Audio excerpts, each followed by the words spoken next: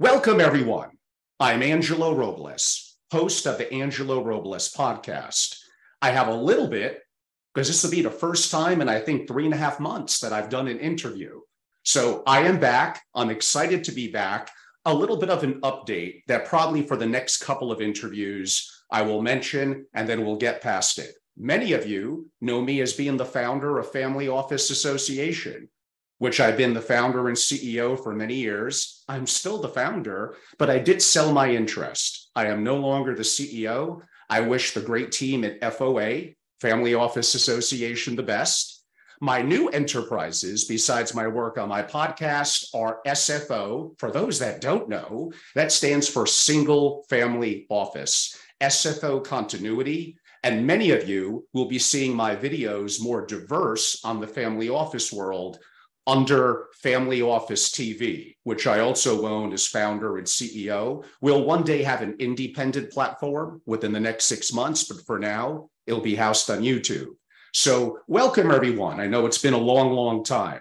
I'm really excited about today. We have the leading researcher on the super rich discussing scientific traits of the world's most successful individuals. Our special guest today is Dr. Ranier Zitelmann.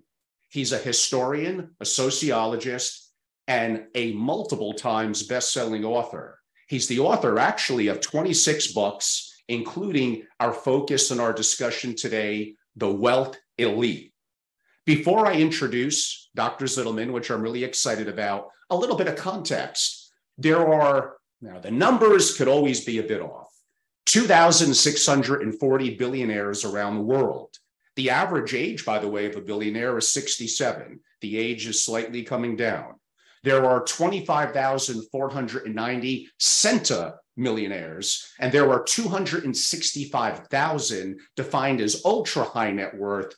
That would be $30 million US or more.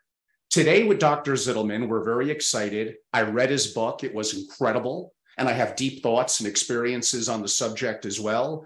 But we're going to talk a little bit about the characteristics of the people that he's done deep dive interviews with, including going back to their school, their history, their learning, their motivations for self-employment. That's usually going to be a common trait. The roles of goal setting, the importance of sales skills for financial success, the role of optimism and self-efficiency, risk orientation, the relationship between analytical and intuitive, what some people will call gut decisions. And really a big part of it's going to be on big 5 personality traits, which we'll get to that. So I'm going to leave you hanging a little bit on that one. And the willingness to engage in, to some degree, confrontation, non-conforming. You could say challenging the status quo. So we do have lots to discuss. Dr. Ranier Zitelmann, thank you so much for being on our show today. Thank you for inviting me. Thank you. So studies have shown that most people that fit the stratosphere that I described, let's call it $30 million and up, especially as you go up that food chain, $100 million, centa, quote unquote, millionaires, and especially billionaires, a lot of them are entrepreneurs. They're self-employed. That's been a pattern of quote unquote creating great wealth. What has your research shown? Yes, of course, this is correct. It's a stereotype and one of the prejudices against the rich that most of them are heirs and that they inherited their wealth. But this is wrong. Maybe you know there's research by Forbes magazine. They have also this always this list of the wealthiest people in the world in the United States. And when they started in the 80s, half of the richest men in the United States inherited their wealth and only 1/2 were self-made. And today it's 67% self-made. So if you hear this sometimes, the saying, maybe in former times it was possible to get rich. Today it's all heirs. You hear it very often, especially from anti-capitalist and left-leaning people. But this is absolutely wrong. No, most of them are self-made people. And if you look on the list of the richest people in the world, you see it. Of course, they inherited something. Someone like Bill Gates or Jeff Bezos, maybe. But this is only a very small fraction from their net worth. So 99% of their net worth is self-made, or more than 99%. And in my study, it was one precondition, because I wanted to find out something about the personality traits of the rich. And so I had no interview with someone who inherited their wealth, because you can't learn anything from them. You can only learn something about the attitudes toward becoming rich if you speak with self-made people. So almost every one of them was entrepreneur or investor and self-made. And even if they inherited a little bit or some, then most of their net worth was from entrepreneurial activities or their own investments. You noted in your book studies by Boeing Schimmelbrock that showed a couple of what I would call traits that were very identifiable among the quote unquote super rich. Now, for many people, again, that may be defined as $30 million and up. In my mind, USD, US dollars, that probably is more $100 million plus, and even closer, I could argue, to billionaires. They have an openness to experience. And I mentioned it before, effectively what I could describe as lower agreeableness. Yes, this is one result, what we call the Big Five test. It's not an invention by me, it's a standard psychological test. We distinguish between 5 personality traits.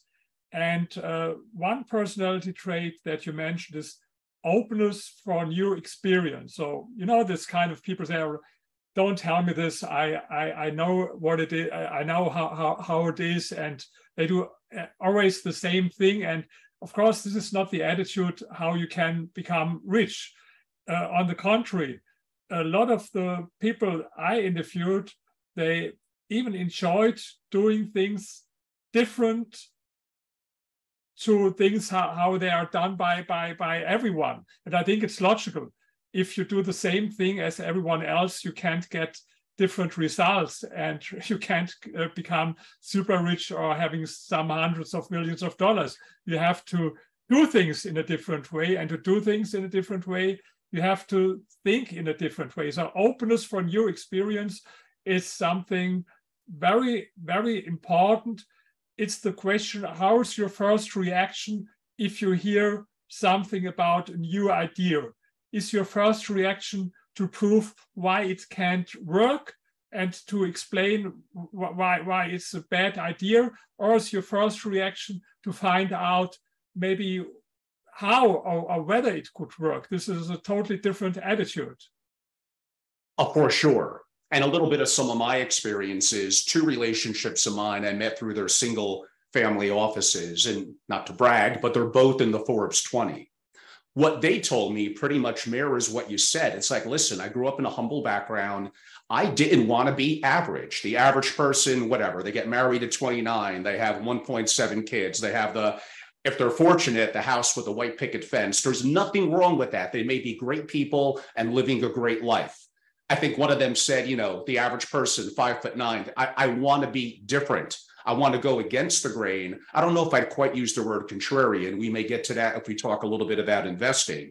But they generally look at what the populace is doing in a mass is kind of not working if the goal is to become super rich. Yes, I think what you mentioned, I like this term, average existence. I just saw 2 days ago the great documentary on Netflix about Arnold Schwarzenegger. I admire him. Yeah, it was really good.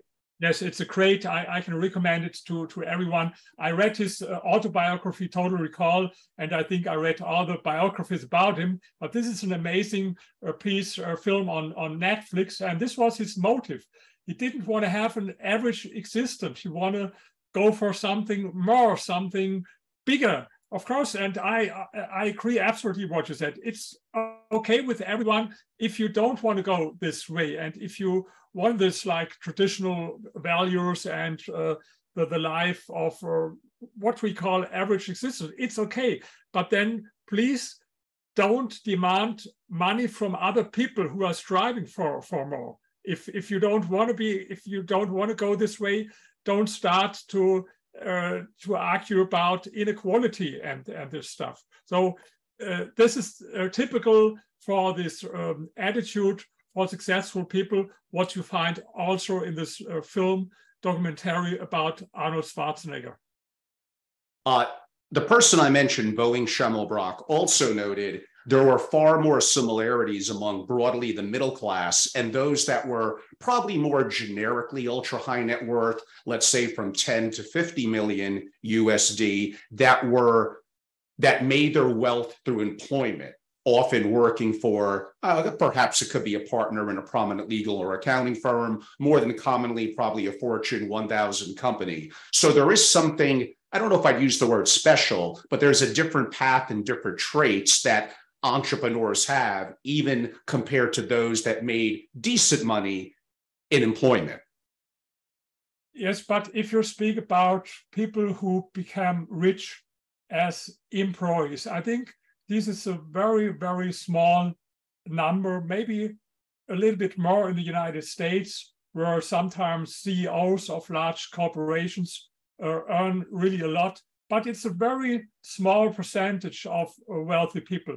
We are more focused on them because most of the cases, they are CEOs of listed companies, and these listed companies, they have to give the information about the salaries of their employees, so we know about their net worth. But there are a lot of other entrepreneurs who have much more and earn much more, and you can't find them and in any list. Take me, for example. I was the founder of a public relation company. We had only 50 employees, but in this 50 years where I was the owner of the company, I earned as much as the CEO of one of the biggest listed companies in Germany, with thousands or 10,000s of people working there. So in most cases, it's very hard to become rich as an employee. And another thing that a lot of people don't understand, if they think about how to become rich, the first thing they think about stock investments. I believe in stock investments. Of course, I'm convinced about it, but I think it's more a way to stay rich than to become rich in the first place. If you look again in the list of the wealthiest people of the world, they are almost all entrepreneurs, whether it's Jeff Bezos or Elon Musk or Sergey Brin, Larry Page, who founded Google, or Bill Gates, who founded Microsoft. They are all entrepreneurs. The only maybe exception where people are talking about is Warren Buffett. He's often quoted as an example for becoming rich with stock investments, but even he's not a typical stock investor. I could say a lot about this, but this is not a topic. But even if you accept him as the exception from the rule, if you look at the list of the richest people, not only in the world, in every country, and then you exclude those of them who became rich because they inherited their wealth, and then you will see there's most of them are entrepreneurs, and you will find only very few who became really very rich with stock investments. So I think entrepreneurship is the way to become rich. Of course, it's not the other way around. Most entrepreneurs don't become rich or super rich. On the contrary, most entrepreneurs fail. But if you look at the richest people, entrepreneurship, I think, is the way to become rich. Yeah, so we're going to get to some of the things you mentioned, and you're correct. What could be misleading to people making money in stocks and financial services is they bring up to me, my business headquarters is in Greenwich, Connecticut, the hedge fund capital of the world. They think of Ray Dalio, they think of others. They run entrepreneurial businesses that charge 2 and 20, that if you're successful at it, raising capital and being a good investor, but especially raising capital, you can make a lot of money. Yes, Ray Dalio, he doesn't became rich as a stock investor, but as an entrepreneur in his field. And this is what people don't understand. They don't understand the difference. Even Warren Buffett, take Warren Buffett. he's especially great in marketing and self-marketing. Of course, he had a good success over a lot of years, but why does he does all this public relation and this Woodstock for capitalists every year? Because he's a genius in marketing, and this marketing is very important for him. Was very important for him to raise money from other people. No doubt about it. And not just hedge funds, but in high-flying worlds of anything that charges a 2 and 20 system, venture capital, private equity, earlier on fund of funds. These are all businesses that absolutely investing is an important part of it, but how they, as principals, made that kind of wealth was the entrepreneurial endeavor of starting a company and a model that could be a very successful financial model. I would say broadly from my experience, Ranier, and let me know if it's true in Germany and Europe and other parts of the world, I would say from probably up to about 100 million outside of employment. Probably real estate is the industry where most people develop or could develop quote unquote millionaire wealth. As the number goes up to $500 million to $1 billion, that does come down and it becomes more what I would say it could be a tech entrepreneur in today's world. But talk about the value of building wealth as a multimillionaire in real estate. Yes, there's no scientific research about it, but I think if I should guess, the most important way is entrepreneurship. I mentioned this before. Then in some cases also real estate investments, and then other kind of investments. And in terms of the subjects that you interviewed, which I believe were a little bit under 50, I think a fair number of them did have a background in real estate, building up a real estate portfolio, real estate management companies. These were dynamic enterprises that are complex in one way. It involves lending in banks, but relatively straightforward in other ways. Yes, this is like project developers. And so this is correct. I spoke, maybe let's come back to the study because you know it, but our audience not, maybe I can tell a little bit more about what I did. So I spoke with, you mentioned the number, 45 people. Most of them had a net worth between 30 million and 1 billion euros, what's the same with dollars. So there were a few who had some billions, and there were also a few who had between 20 and 30 million, but most of them had between a net worth 30 million and 1 billion euros. And I spoke with everyone between 1 and 2 hours. And in addition to this, every one of them completed a psychological test with 50 questions. And in the end, I had transcriptions. I think it was 1,800 pages, so a lot of stuff to analyze and to find out what do they have in common. And maybe first thing, okay, of course, everyone looks what do they have all in common so that you can learn something from them. But I think there is not such a thing that is true for everyone. Not all rich people are the same as not all poor people are the same. You find always someone with an exception where it's different. But what you can find is that you can find common patterns that are true for most of them, or for, yes, that are and that make a difference to ordinary people. And this was what I was looking for in my interviews, and you mentioned some of them. Maybe I can mention one thing that I think is important. We spoke about it before. It's that they love swimming against the stream in a lot of cases.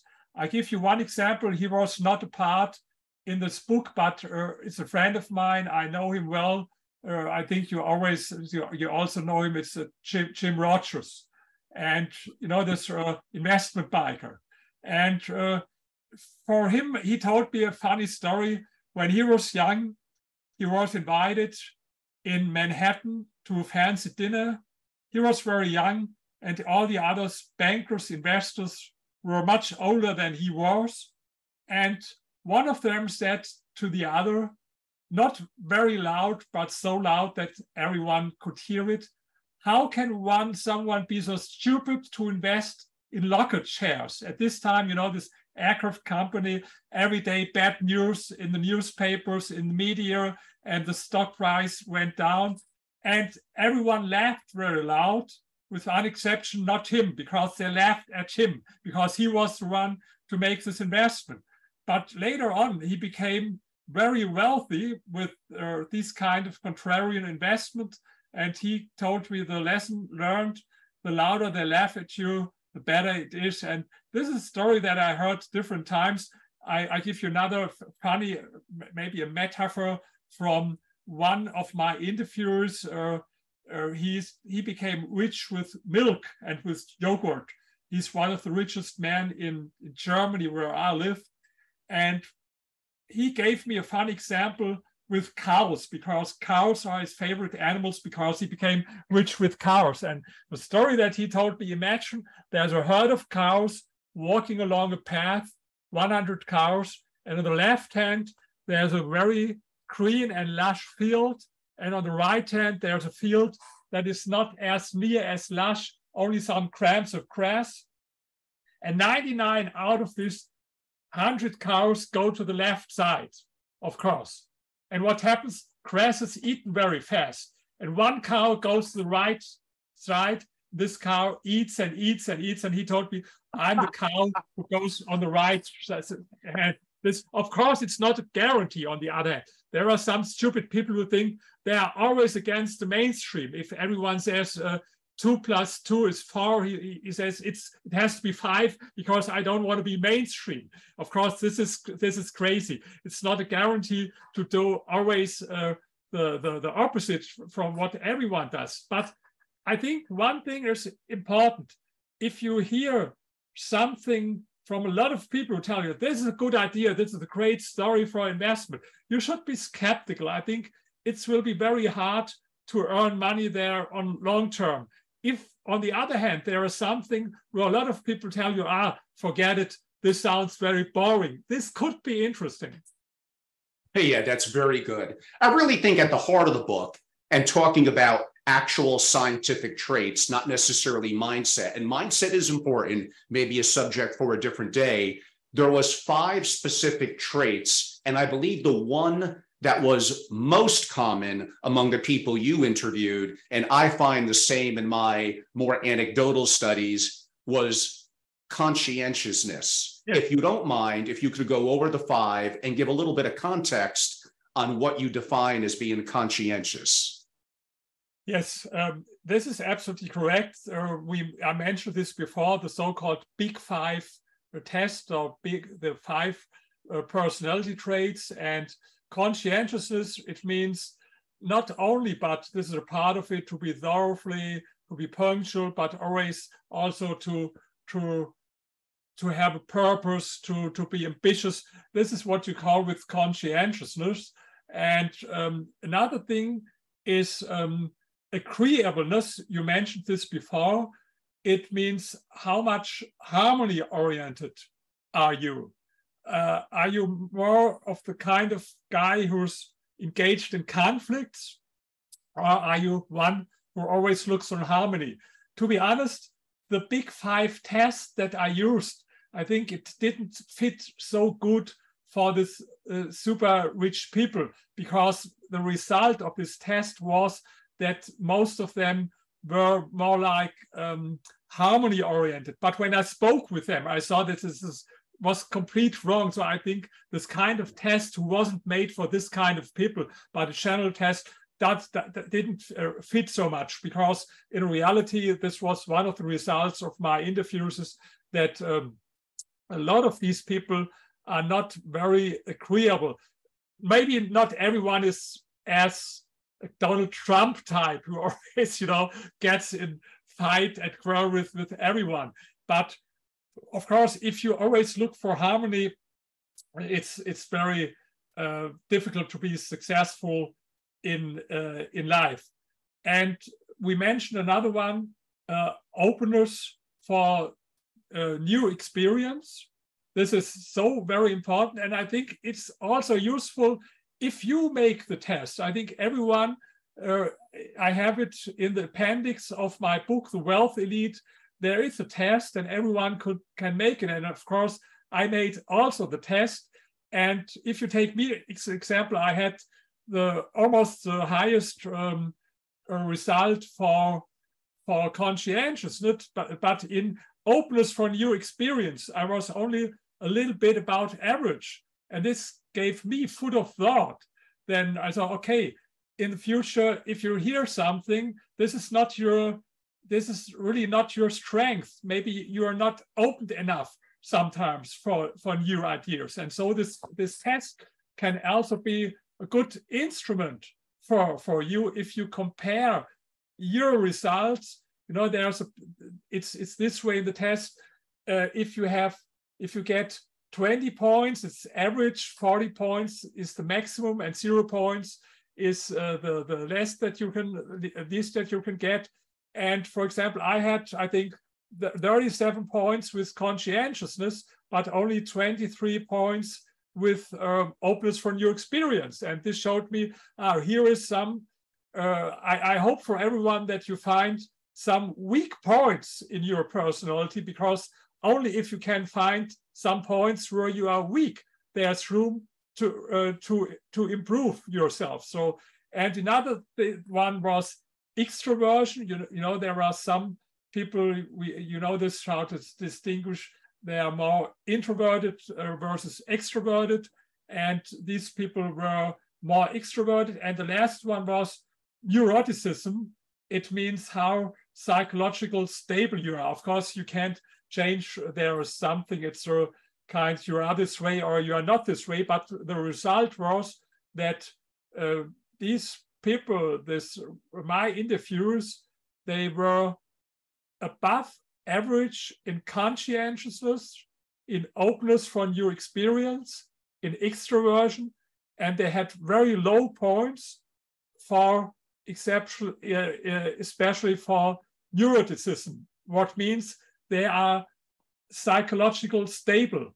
And but of course, there were other tests. After I did it, there were some other scientists, especially in Germany, who made similar research, sometimes with people who were not as wealthy as my group, but they interviewed more people, and they had two interesting ideas to edit. And one was external or internal locus of control. This is something that is very important. I had it with, maybe I described it in another way in my doctoral dissertation.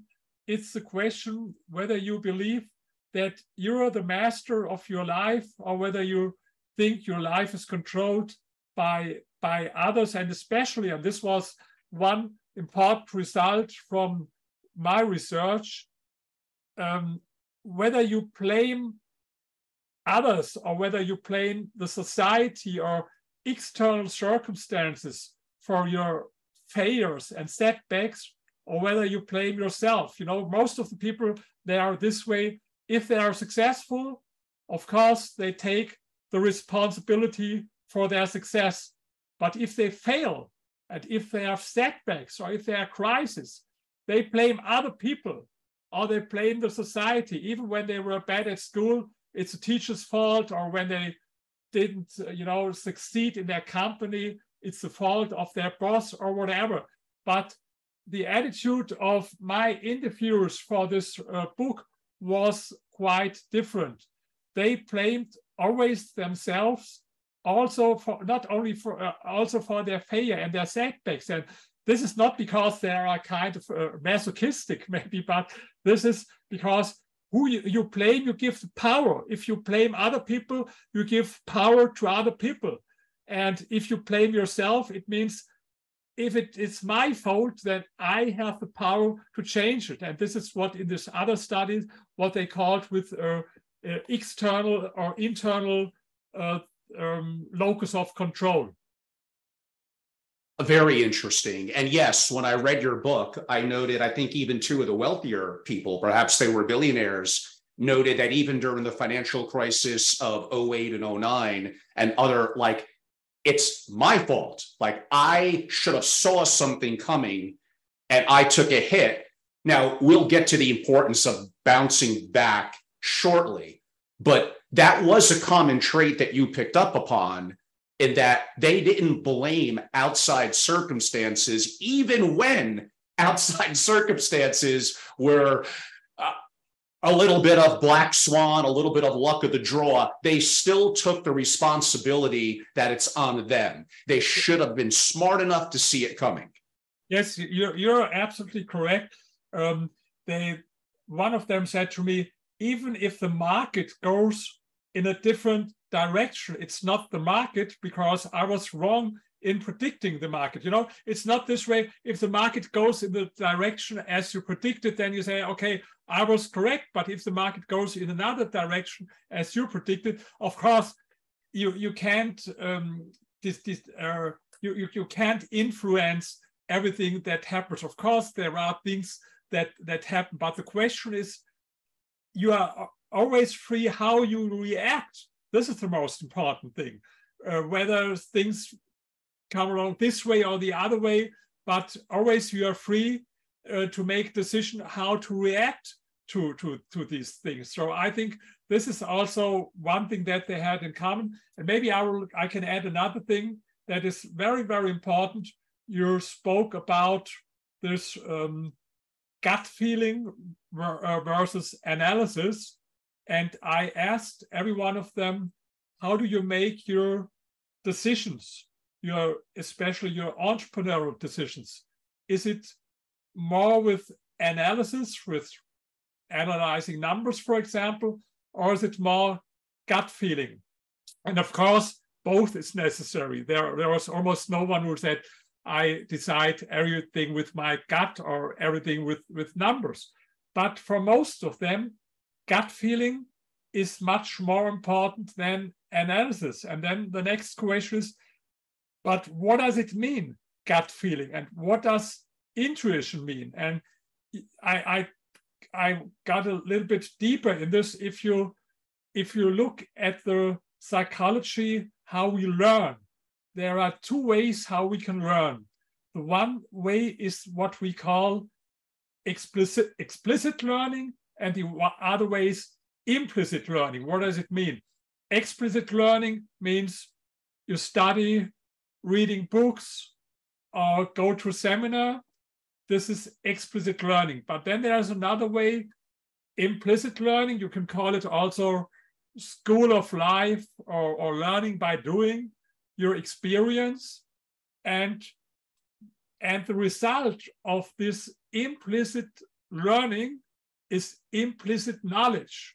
And gut feeling or intuition is only a more common word for what we call in psychology implicit knowledge.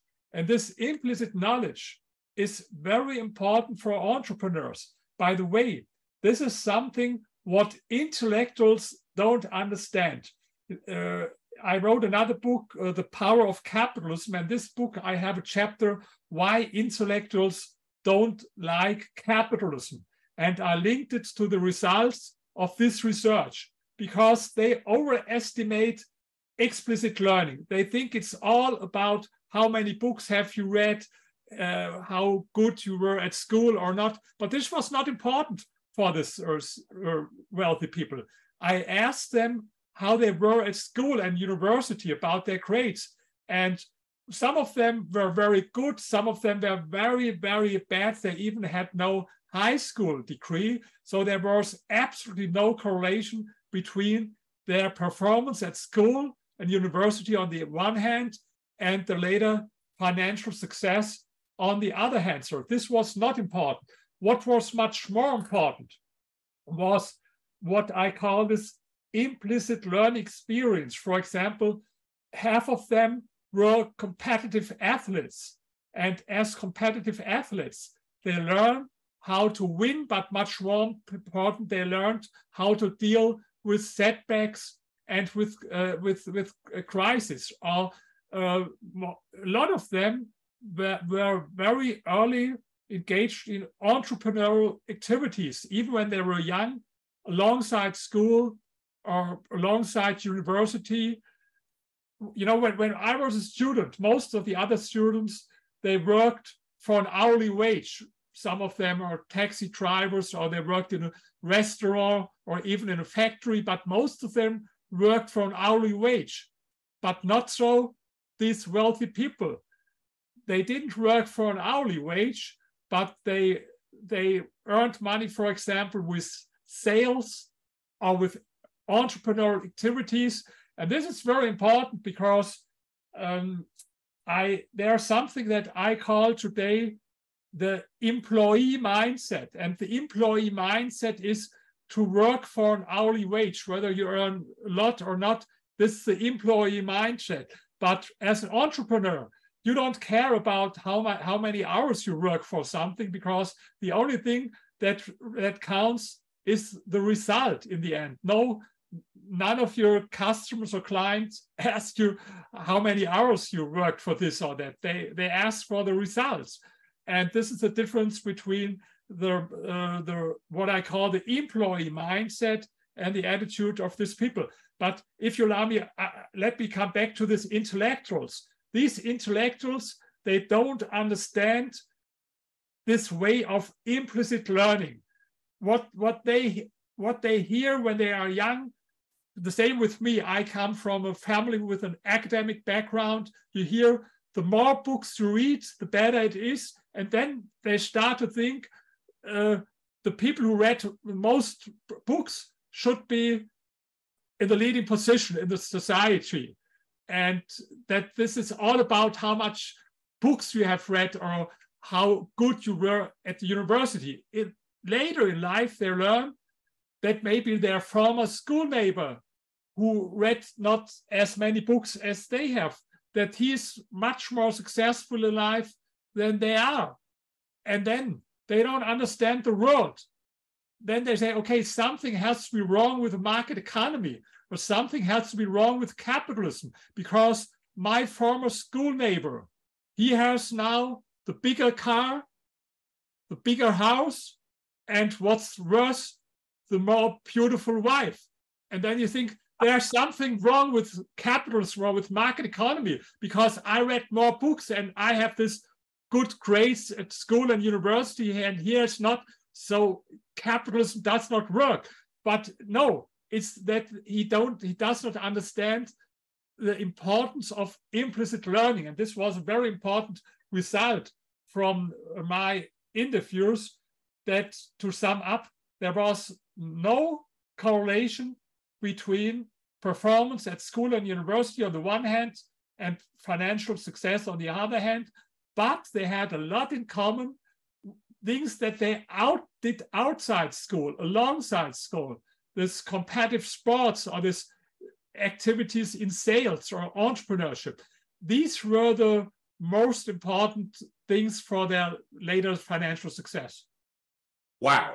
I mean, that was an amazing 8 or 9 minutes. You answered about 5 or 6 of my questions. I'm sorry. But no, that was great. So I have a well-known guest here in the U.S., Adam Robinson. He's been on several times. He's a wonderful investor, and he always talks about too much information is not good. You want to narrow down to the right information, and then, like you said, relative to more of a gut decision.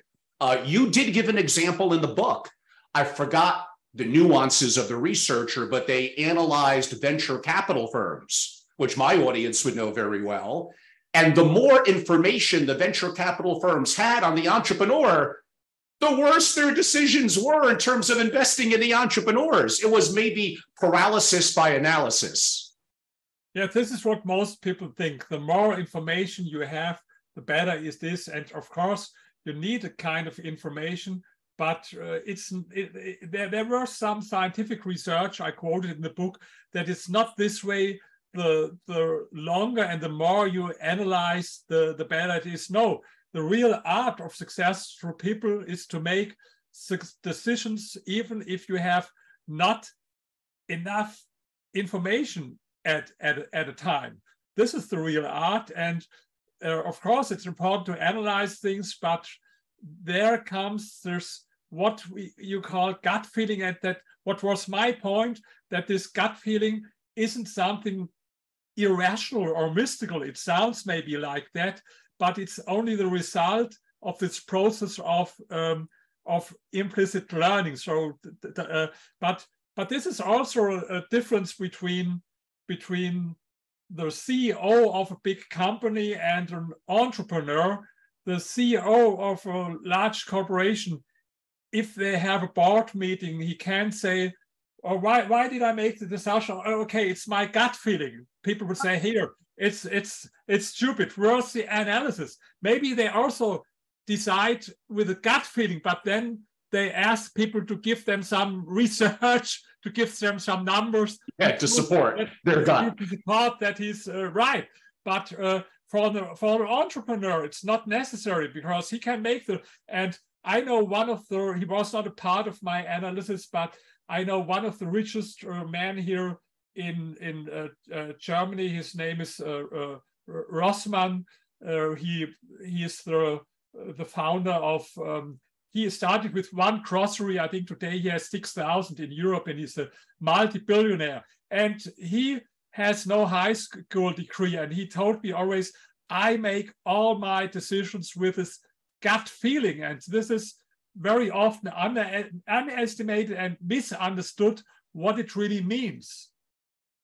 Oh, for sure. And I'm glad you mentioned sales too. And I know to some people, I don't know why, that has like a dirty connotation. When I talk at universities, and I'm talking sometimes to people in business and entrepreneurship, because of my role, knowing lots of centimillionaires and billionaires, and I'm going to be more anecdotal and less scientific than you. But that is something that I see as, especially for someone that may not be gifted with a 140 IQ and be an engineer, the ability to have emotional intelligence, the ability to listen, and the ability to understand others. Effectively, sales is such an important skill. And I do the best I could to instill the value for people in that. Yet maybe it's good, because if everyone felt that way, then the crowd will be going in that direction and it won't stand out as being unique. So why don't I ask you? Yes, sorry. I agree absolutely. When I was young, I worked for as a side job for a time in selling insurance policies. And there I saw it first time. I had two colleagues. The one was very smart. He knew everything, every detail, and he explained it to our clients and wrote so many, piece of papers here, this way, this alternative. And he was right. He was brilliant. But as a salesman, not really good. And there was another one.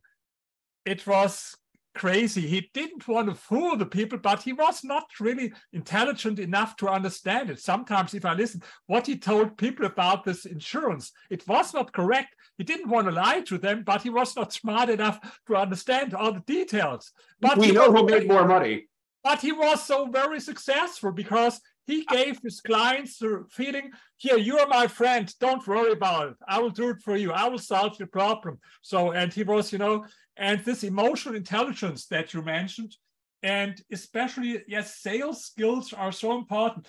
And sometimes I ask people, "Do you think you're good in sales?" And a lot of people say, no, they have, as you mentioned it has negative connotation, maybe in Europe even more than even in the United States. Has a very negative, because people associate wrong thing. They associate someone, for example, who's like I do in this interview, talking very fast without any interruption. But when I was in sales, I was like you are today, like you, only asking a few questions and let the potential client talk, because you can't sell something to someone if you're speaking all the time. You have to use your ears to listen. What is his problems? What is his priorities? And then after listening, you can sell. And so, because people, they have this wrong association. I ask them, people sometimes,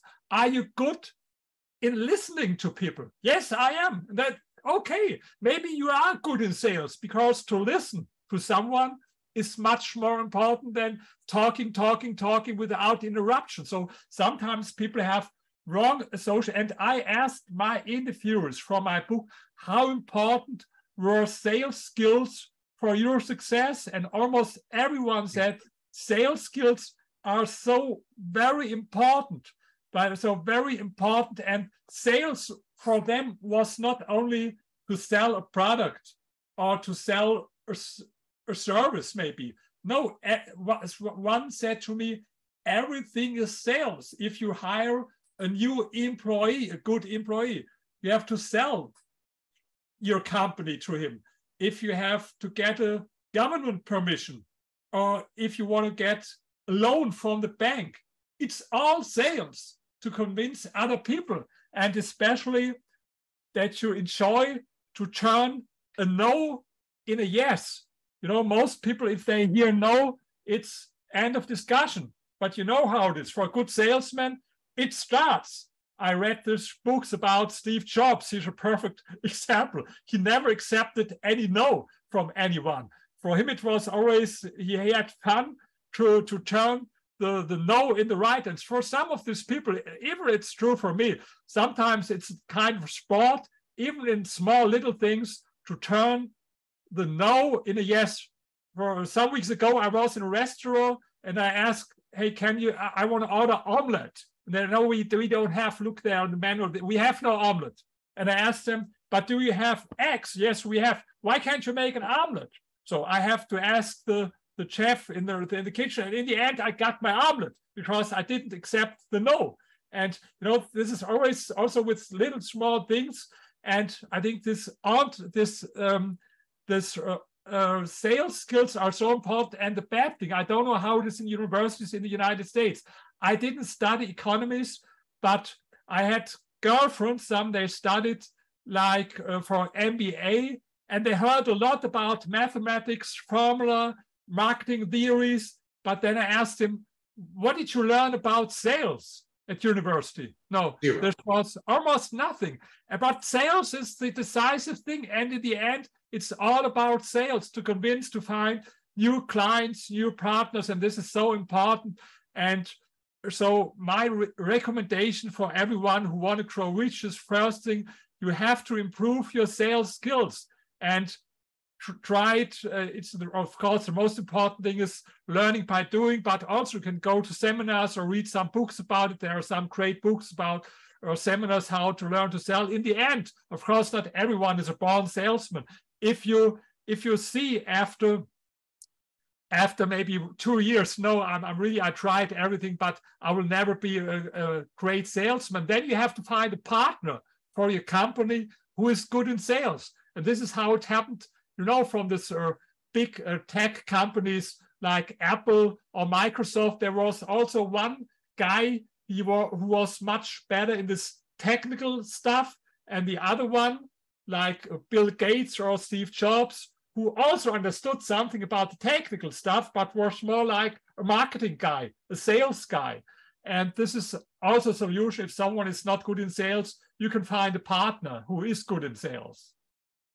Yes, if you're going to be a solo entrepreneur, then bluntly, I don't care how smart you are, you have no choice. You have to be someone who's going to need to motivate people to their benefit in terms of moving forward. Now, you could argue online, it could be a little bit more, it's nuanced. And yeah, I mean, I should basically, even for the super rich and mainly their children, probably do a series about the value from a sales perspective. Given that we have relatively a limited amount of time, ballpark about 15, 16 more minutes left, I do want to talk about some other aspects of your book. First of all, we're going to skip over some things that you do talk about, and I would agree, I read them. So Thomas Stanley's work on the millionaire mind, you all should read that. Think and Grow Rich by Napoleon Hill. If we had a little more time, we'd do a deeper dive into both. And again, we'll have you back in the future. But simply, although we knocked books a little bit,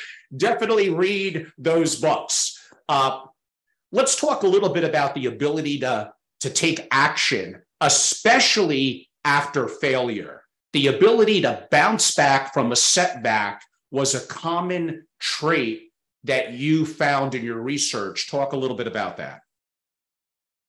Yes, of course. This is the way how you react. Of course, if you have a setback, everyone feels bad. There's no exception. But the exception is how long. There are different kind of people.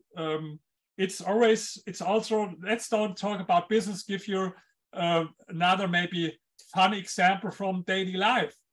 When I was young, I had a friend who was very successful with meeting women. And if he's invited someone, maybe in a disco, to a drink, and she said no, he said, okay, I don't care about it. There are enough others. 2 seconds later, he was on the next one, asked her.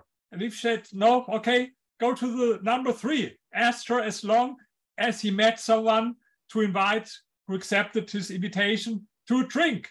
And there was another friend of mine, and he looked not worse than the other one. He didn't look bad, but when he got one no from a girl, maybe for a half year or a year, he stopped to talking to someone because he was so frustrated, and he always thought, why did she say no, and what happened there, and tried to analyze this or felt bad.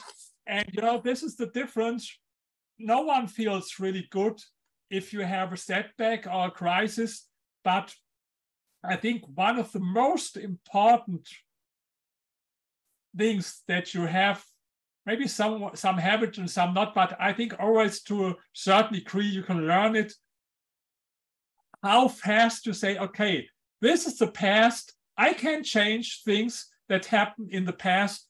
Let's look now what is in the future. I mentioned this movie about Arnold Schwarzenegger, and one time when he even was successful, he lost one competition for this Mr. Olympia against Frank Zane, who was number 1 and he was number 2.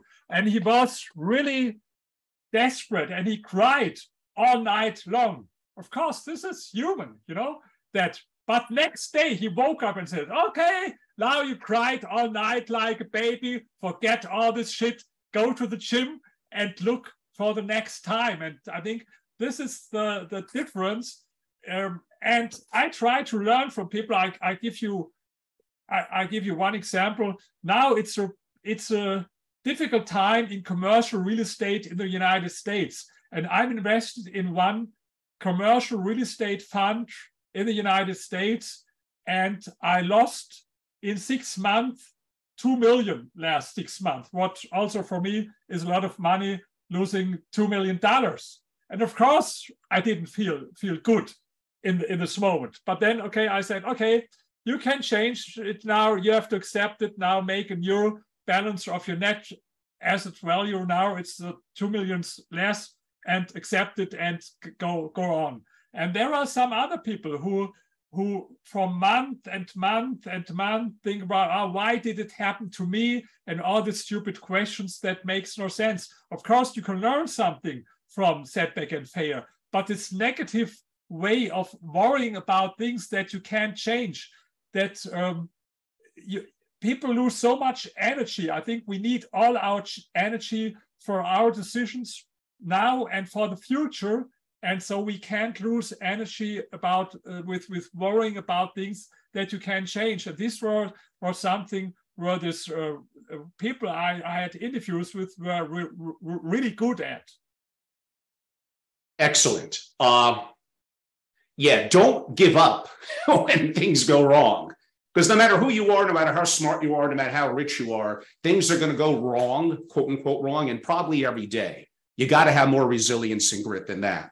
I do have a series of quick fire, intriguing questions. Why don't we hold them off for 2 more minutes? In your book, you talk about the American psychologist Robert Sternberg, and I like what he said, the concept of successful intelligence. According to his model, successful intelligence has an analytic, a creative, and a practical aspect. I think he defined it as analytical to solve problems, creative to decide what problems to solve, and practical to make the solutions effective. Anything to add to that? No, and I don't want to, first of all, compliment you. I had a lot of interviews about this book all over the world, but I think you are the one who read it most thoroughly. Some of them I saw, they read only the conclusion or some pages. Thank you for this. But of course, I want that other people also read the book. So I will not tell everything in detail. Some people should really, you can order it on Amazon. It's the Wealth Elite, and no, it's good as you summed up. Next question. This was a great book, by the way. I mean, my life has been in single family offices globally, often dealing with billionaires. So having more scientific and less anecdotal evidence and information is valuable for me. So I really absorbed it. Thank you. Thank you for this. This is always what people ask me. There are so many books about how to grow rich. What's the difference between this book and other books? It's very easy to answer. There are some other good books, I admit it, but also a lot of bad books. But most of them are not science-based. These are more like opinions, and some of them are good. And this is the reason why this book is very successful, especially in Asia. It's a success in China, it's a success in South Korea, and it's a success in Vietnam, because these people there are much more ambitious. Maybe as a footnote, I commissioned a poll. How important is it for people to become rich? Very interesting thing. Not in this book. I wrote another book and some essays about rich people. And on average, in the United States and Europe, 28% of our respondents said that it's important for them to become rich. But in China, it was more than 50%. In South Korea, it was more than 60%. And in Vietnam, it was more than 70%. Maybe you can say this has something to do because they are not established. They had the past where they were poorest not so long ago. But also in Japan, what is a developed country, I think it was something like 43%. I think with these Asians, they have this attitude. You can learn a lot from their attitudes. And you see it also, if you look in the United States, the income pyramid, you see that there was this black people, then this Latin people, Latinos, then white people, and then Asian people in this, if you analyze income pyramid in the United States. And I think they are very ambitious people, this Asian people. Well, I mean, I was going to hint at something relative to that. In the West, which to me is most of Europe, Australia, and the US, becoming successful is almost looked down upon. It almost is a negative. And unfortunately, we could go for hours about this subject. In Asia, in some of the countries you noted, it's respected, especially if you came from nothing and you took the risk and you built a company. That is regarded as being almost a true hero. And apparently our heroes in the West are, I don't know, like musicians and social activists and all that, which have their purpose. I enjoy that too. But things have gotten very skewed. Absolutely. I agree. Maybe after I will send you a link. I published some scientific papers in an economic journal in the UK because I did research. I published a book, The Rich in Public Opinion. This is about, maybe we can talk next time about it. It's about stereotypes and prejudice against rich people. And in Vietnam, they read this book at the universities, and half a year ago, they invited me at the university in Vietnam. And they call themselves socialist and with the Communist Party, but it's harder to find a Marxist in university in Vietnam than in United States. I can guarantee. Probably true. And they invited me, now listen, to workshop at the Foreign Trade University, that is one of the most prestigious universities in Vietnam, in Hanoi. The topic of the workshop was, how can we improve the image of rich people? How can we improve the image of rich people? I was never invited to a similar workshop. I speak often at universities, but never workshop with this topic. And you're absolutely right. It's, it's positive. And this is a problem in our culture, that people think always, if not everyone, but a lot of people, they think negative if they hear about someone being rich. And I think these people, they harm themselves. So I give you a funny example, maybe. I read it, I think 2 or 3 years ago, there were some protesters who positioned a guillotine in front of the house of Jeff Bezos from Amazon. A guillotine, you know, where people... Oh, yes, I would know. Revolution, to show what they want to do with Jeff Bezos. And there's another man, maybe like you would be this way. You buy a biography about the life of Jeff Bezos and look, what can I learn from him? What can I adapt? And now I ask you this question: who will be more successful in life later on? The one who built this guillotine to position it in front of the house of Jeff Bezos, or the one who bought the biography about his life to learn something from this? So I think we know people, they don't harm others; they harm themselves because they. I agree. We only have about 6 minutes left. I'm going to go round robin, and we're going to go into a little bit of some sensitive topics. My audience knows it's probably gotten me in trouble, but I'm not afraid to ask these because these are real questions. When I look at, and we're probably going to go all anecdotal now, when I'm asking billionaires and when I'm just learning from them, I would say people like things in 3. They want freedom from the system, which, yes, money does provide. Let's be honest about it. They do want status and mating. Now, other people would take my 3 words, and they're not incorrect, and put on that money, power, and sex. That is a reality of what makes the world go around. Absolutely, and you know, a lot of people are they have you know, because this sounds not politically correct, but of course it's true. If you know the story that a young pretty girl falls in love with an old poor man, it doesn't happen very often, you know. And so I think, of course, everyone knows it, and it's true everywhere in the world that if you are successful and wealthy, that your possibilities to find a partner, for example, a beautiful woman, is of course easier than if you are poor. You can criticize it, of course, but you can't change it. I mean, that comes down to evolutionary biology. Read the books of Dr. David Buss, his 37 culture study, and the reality of money buys scarce resources. So yes, we could go on about that. Strictly anecdotal. A couple of quick others. I know you only got 4 minutes left. I have noticed, now maybe because they're older and I'm older, have you noticed that many people that are incredibly successful are not necessarily what I would know as specifically that good looking? Now, I notice weird things. I think I have a reason for this. The reason for that, now you may be better in corporate America, whatever, 6'2" and being good looking. I'm using a man as an example. I think when you're more average looking, but you make yourself into something, that forges you into the person you're going to become. You accept rejection. Things don't come to you easy. You have to put in the grind. You have to put in the work. You're not resting on your laurels of the lucky sperm club that you happen to be born genetically, quote unquote, good looking. Am I right or wrong? It's strictly anecdotal. I know that.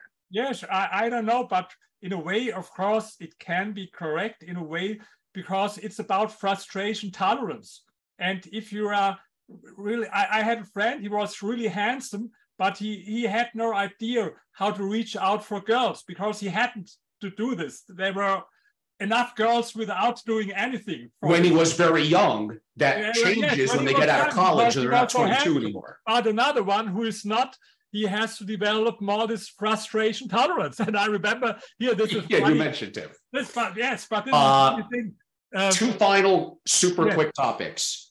Have you found any correlation, or is it strictly anecdotal, of people that are very, very, very successful and religious, effectively believe in God?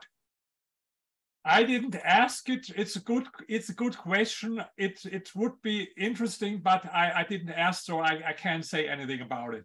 Okay, my last topic, and it is a bit of a sensitive topic.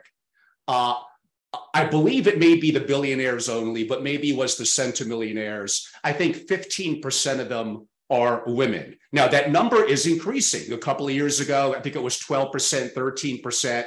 And I get it, societal expectations of a woman taking care of the family, often the parents, a perspective of things that might have been against them 20 or 30 years ago. I do understand societal aspects are absolutely impactful to that. But again, I'm not afraid to push the envelope a little bit. I have to think there may be something deeper. Men have 17 times the level of testosterone. We sometimes do real stupid things based on emotions, on passions, on quote unquote aggressiveness. Is there some truth that men are by nature, part of it's societal, but also by nature, we tend to be greater risk takers? And again, I know it's probably anecdotal. Yes, I think that men are more risk takers. And I think the number, from my interviews, there was only one woman and 44 men. And if you analyze the list of the wealthiest people in the world and you subtract the heirs, you have to subtract them, the widows and the daughters. And if you subtract them, I don't think that it will be, like you said, at 15%. I didn't count it then, but I think it will much less than 15%. Look at the list of the richest people in the world, and then, for example, subtract in the United States, there's the Walton family, but this is, Sam Walton, their father or the grandfather made the money. And if there's now some, female from the Walton family, it's the heir. But if you subtract them and only look at the people who made it first, I think it will change. And I made no research about the reasons, but fortunately, there's not a demand for quota for the billionaires list or something like this, because we have demand for quota in every kind of society, but there's no quota for this. No, and I do believe, again, absolutely part of it is societal. Things are changing. They're changing to the betterment. And there's many, many men that are horrific entrepreneurs, and sometimes taking too much risk and burning out when you have obligations to a family and others is not a positive thing. So again, we want to have open discussions. And it's also a question of culture. I found, for example, in Vietnam, women as entrepreneurs have a much more important role. And even Vietnam, by the way, was the only country where more, in our survey, more women than men said that it's important for them to grow rich. In all other countries, it was more men. In Vietnam, it was more women. So thank you for this great conversation. I look very much forward for the next one. Maybe we can talk about here. This is today I had this interview in Fox News about it. Of course. Independence of capitalism. This is one of my favorite topics. I would be, because I told you, compliment for this. I appreciate it. It's very rare that someone reads the book as thoroughly as you did it. And I have I have everyday interviews about it, and I see whether someone read the book or not. And even sometimes if I post this book, for example, on Facebook or Twitter, there are some left wingers who said, this is shit, it's all wrong. And then I asked, hey, have you read the book? No, I would never read a book like this.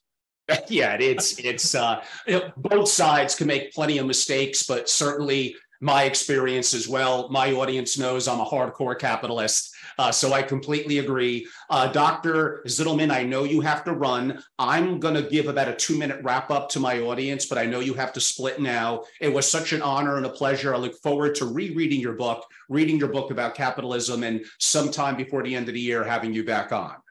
Great, absolutely. Thank you. My pleasure. Thank you. And everyone, again, as I started, I'm Angelo Robles, the host of the Angelo Robles podcast. And I'm still the founder of Family Office Association. But again, I sold my interest, a wonderful new team. They're going to do a great job. But I am the founder and CEO and janitor of SFO, that stands for Single Family Office Continuity, and Family Office TV. So lots of initiatives going on. As you can see, I may know a little bit about this subject. I'm excited about it. And I'll be doing something kind of a billionaire mastermind something to announce in the coming months relative to that as well. And I have lots and lots of research and hands-on experience going back almost 20 years now. So I look forward to learning from others like Dr. Ranier, Zitelmann, but also sharing some of my insights and part of my dream team and my network as well. So simply stay tuned. We hope you all enjoyed this, have an opportunity to buy The Wealth Elite by Dr. Ranier Zitelmann. That's R-A-I-N-E-R, and last name Z as in zebra, I-T-E-L-M-A-N-N. I would pronounce it Ranier, although not technically proper in German, Zitelmann. And the book, The Wealth Elite, unless you read German, make sure you buy the English version. It was a wonderful read. I greatly enjoyed it. I know many of you will too. So I am back. You're going to see me more commonly now. You could reach out to me anytime. Probably the best email is my personal brand. And you can find me all across social media on DMs. That's more than fine. But Angelo@AngeloRobles.com. Again, Angelo@AngeloRobles.com. Reach out to me anytime. Subscribe to my YouTube channels because there will be two with Family Office TV to complement my other core, quote unquote, at Family Office. So again, I hope you enjoyed it. Look forward to the next time. Thank you all so much.